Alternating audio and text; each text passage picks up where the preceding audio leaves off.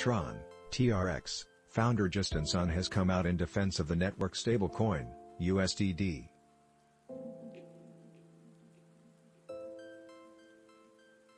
The digital asset began depching from the U.S. dollar value and hinted at another catastrophic event in the crypto market, like the one experienced by Terra, LUNA, and its native stablecoin UST. Related reading: Bitcoin drops to 18-month lows. Has the market seen the worst of it? This could support a short squeeze scenario, as Sun claimed.